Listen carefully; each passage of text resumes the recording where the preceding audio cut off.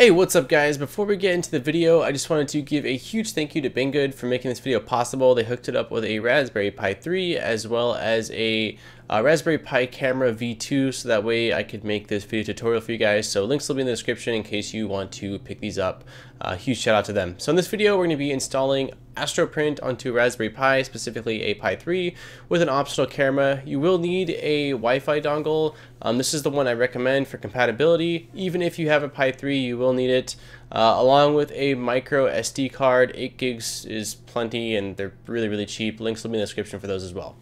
So then we're going to head over to Astroprint's website. Links to all this stuff will be in the description like always. We're going to go over to the downloads page, and on the downloads page we're going to need to download the image for the Raspberry Pi. I downloaded it in the zip format. This is compatible with the Raspberry Pi 1, 2, and 3, so any of them will be fine. If you can find a great deal on a Raspberry Pi 2, I'd say that's probably a good option to go with. Once it's done downloading, you're going to need to extract the image file. I just do it on the desktop for simplicity using WinRAR.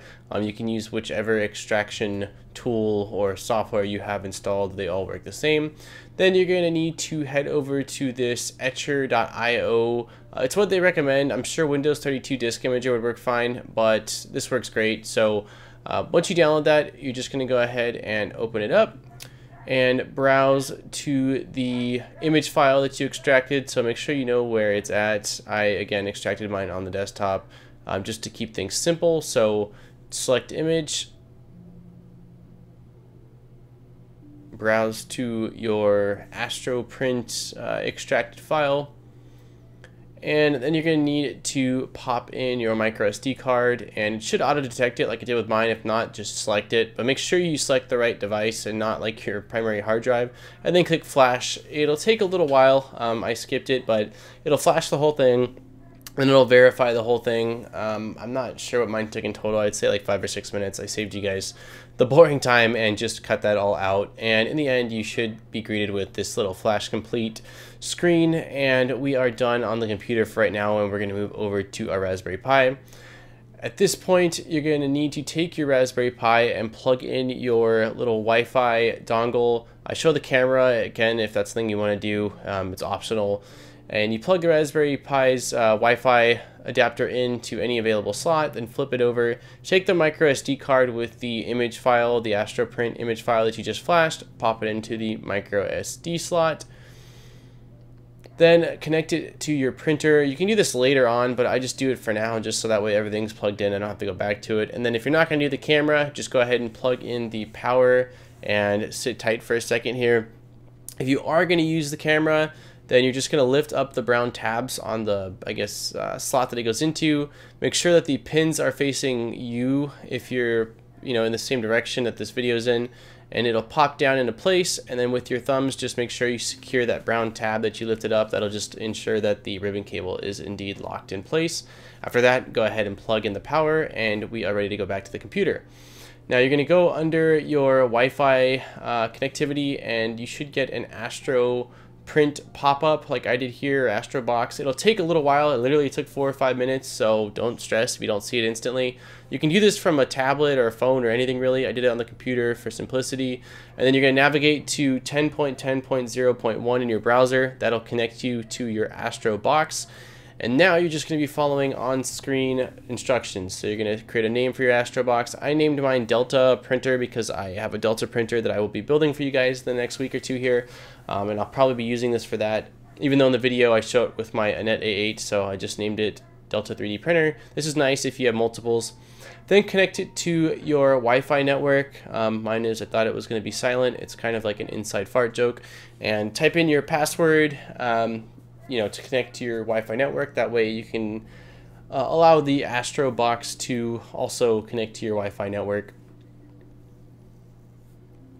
Once it's done, you should get the success screen, and you can click next, which is going to be Astroprint account. You should make one of these at some point or another. That way you can use all their cloud slicing and cloud storage. I'm skipping it for now. And again, if your printer is already plugged in via USB, you can just click continue. If not, then plug in your printer to the Raspberry Pi now and click connect. It did detect that I was using Marlin. I had to change the baud rate because mine uses 115/200. So make sure you choose your baud rate, and it'll probably choose your driver for you, but make sure it's correct and click connect. And as long as everything's correct, again, you want your printer to be on if it's going to be connecting to your printer. It actually might work with it not being on, but I would recommend turning your printer on at this point, and you are ready to rock and roll. You have installed Astroprint. So essentially you're done if you're not doing the camera. Now if you are going to install the camera, follow along with me, and I will show you guys what you need to do next. There's a bunch of settings and stuff. So you're going to need to download Putty, which I will link you guys to again. Also, all this stuff will be in the description. Download whichever version you have. I'm installing the 64-bit version for my Windows. Once that's open, you're going to need to type in your Raspberry Pi's IP, which you can find under Astrobox settings. So you can see mine's 192.168.0.20, and it'll say, you'll get a little window like this, and the login is Pi, the password is Raspberry, that's the default username and password for the Raspberry Pi. Then you're going to need to type this on-screen command. It's sudo space raspi dash config enter. It has to be entered in just like that, so make sure you don't space things incorrectly. Then you'll get this window. You're going to use your keyboard to navigate it. You're going to go down to 5, which is interfacing options, and hit enter. Then hit enter on option number 1, and it'll say, would you like the camera interface to be enabled? Select yes. Okay, it'll say it's been enabled. Then scroll down to finish, hit enter. It'll tell you to reboot. Mine didn't because I already had rebooted, but you'll need to reboot at this point. Then you can close out of the window and head back to your Astrobox and go under your settings, go under your camera, image, video, and it should have detected it as a USB camera, which is fine. And then you can choose your video streaming encoding options as well as your resolution. You'd probably want to do 1280 by 720. Click save. And once you go back over to your Astrobox and you go to the camera now, you can launch up a streaming video. And if everything went correctly, there you go. You can see the live video feed, which doesn't look great, but heck, it's nice to be able to monitor your prints, and with better lighting, it would look better anyway. So hope you guys enjoyed this video. Once again, huge thank you to Banggood. Sorry for the lack of videos. I've been in school like crazy the last month and a half, 2 months, and I got really sick. So I'm feeling better now, and I decided to finally pump this video out. It's way overdue. Don't forget to like and subscribe for more great videos, and I'll see you in the next video. Peace, guys.